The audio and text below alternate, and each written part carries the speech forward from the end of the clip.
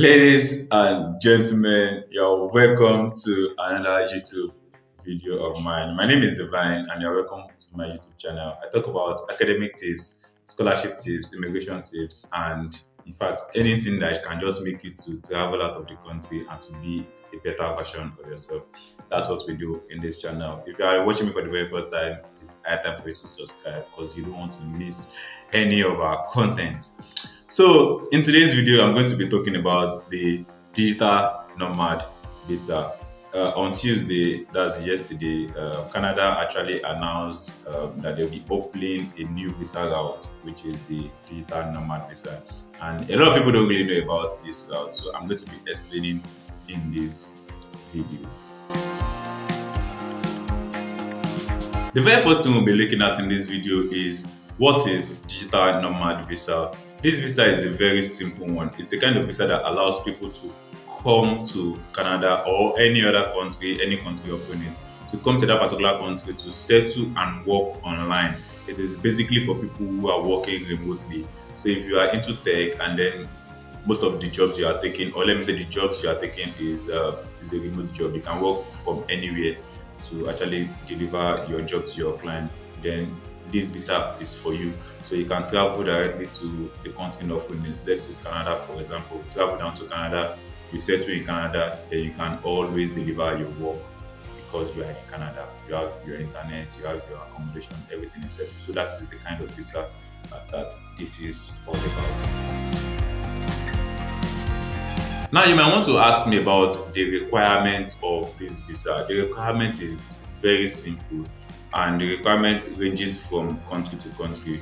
But with the little research I've done for Canada, I think they would want you to prove to them that you have been in tech for a very long time, and also they will want you to show something like I don't really know if I should call it a bank statement, and I shouldn't call it a payslip. But you should be able to prove to them the income you've earned from doing your tech work.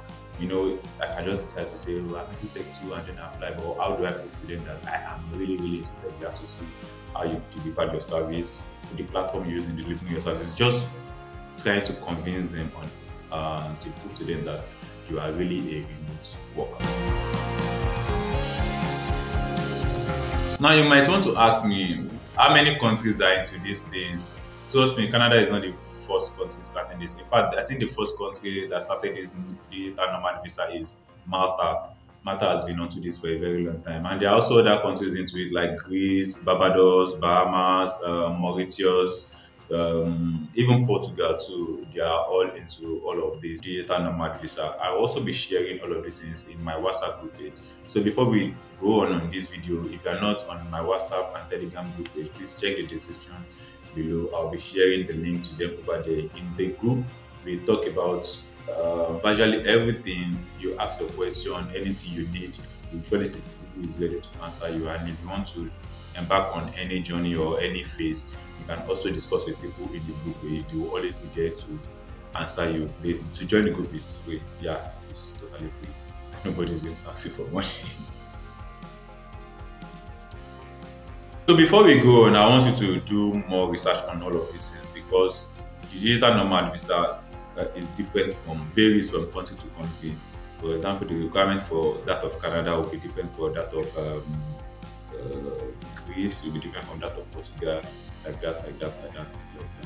And put at the back of your mind that for you to apply for this visa, they don't really need you to bring one big money unlike the student route where you have to pay for tuition, or like the express entry route where you have to show that you have sufficient amount in your bank account.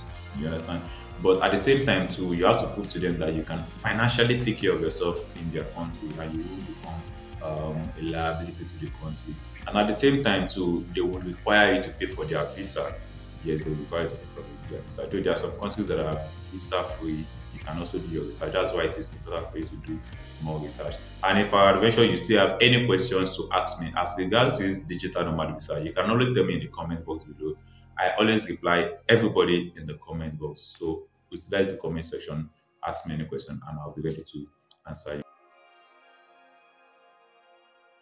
So the next section of this video is I'll be answering some questions as regards this particular topic.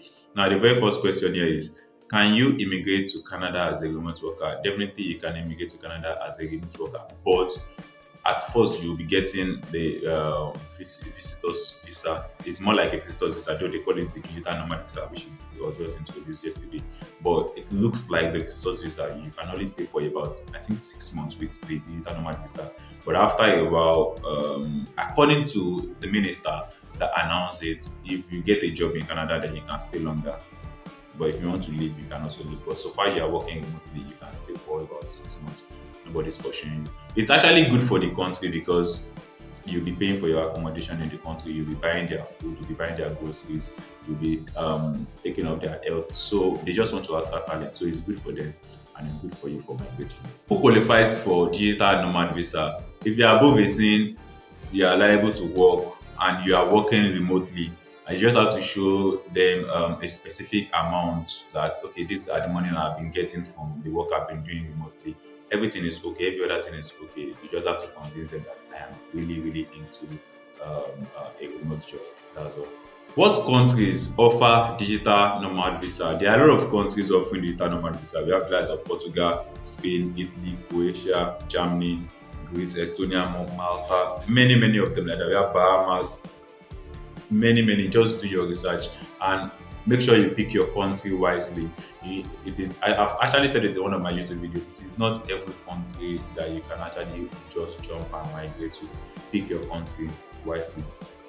What is digital nomad visa for Nigerians? Digital nomad visa, I've explained it before in the video. It allows you as a remote worker or as a freelancer to actually reside and work in a country, whereas you are working for a company in another country. It might not necessarily be the company you are working for might not necessarily be in that country. For example, I might be working with a company in Australia and I'm in Nigeria and I want to travel.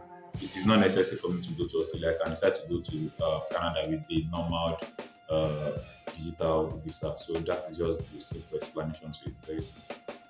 What is the cheapest nomad visa? I've said it before in the video that the digital nomad visa has been done by different countries and their requirements vary. So it is good for you to do your research very well. But with the look of things, Hungary has the best digital nomad visa. It's also known as the white card. There are also some other countries that they do the digital nomad visa with a visa free. You don't get to pay for visa application. Alright guys, we'll be stopping the video here today. If you enjoyed everything we've said so far, please use the comment box. Tell us in the comment box how you feel about this video and tell us what you want us to do next. Tell me in the comment box what the kind of video you want to watch from me next. And also, if you have any questions as regards this digital nomad visa, please always use the comment box. I will be ready to answer it for you. And again, don't forget that I have my Telegram group page and my WhatsApp group page where you can actually relate with people of like minds, people who are also looking for how to migrate to another country. Trust me, you want to be there. Alright guys, bye bye. See you in another video.